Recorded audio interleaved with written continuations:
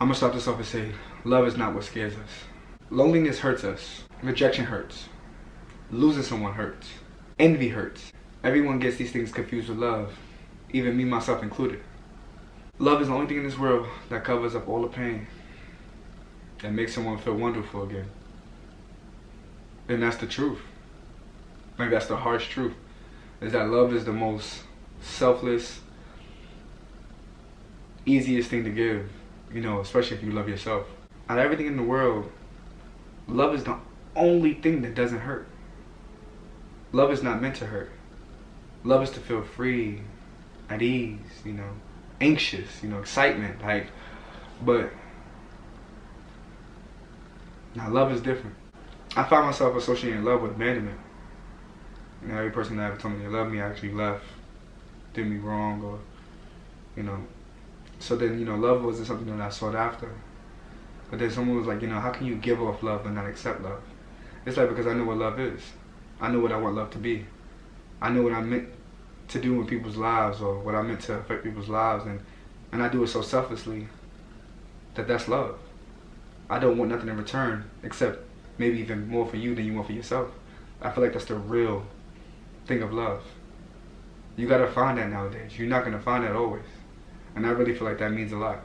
I really feel like that's one of the biggest, most massive platforms, is like really giving out and not wanting anything in return. Just to see someone happy, or to make someone at ease, or, you know, just giving the person a home cooked meal. You know, that's love for me, you know. That's just one of the simplest forms of it. I found myself trying to prove my love to people by staying in bad relationships. I figured if I've been loyal to you enough, that you'd be like, yo, he has to love me.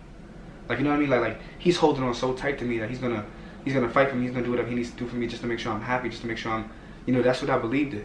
I believe staying in bad situations just to show somebody that I really cared.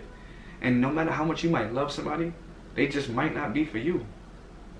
If they're not getting it, trying to be better, trying to change their ways, you don't need to have to keep repeating yourself. That's not love. Like, yeah, love, you know, one thing I do feel is that you don't fall into love, you grow into love. You know, love is not something that just happens out of the blue. You learn the person, you learn their faults, you learn the good things, you learn the bad things, you learn what you tolerate and what you're not gonna tolerate. I feel like you grow into love. Love is something that happens over time and continuously happens. You know, like, you know, as a woman that has a baby inside of her stomach, she doesn't love the child automatically. It grows. She creates a bond with it over the time, months.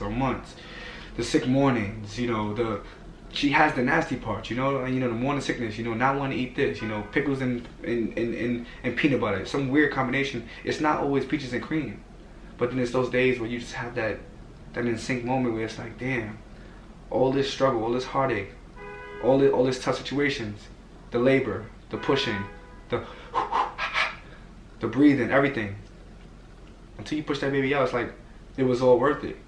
And I'm glad I stuck with it. That's the process of love. Love is not overnight. Love is like growing a beard. You gotta respect it. You gotta work with it. And it's gonna happen. Just how?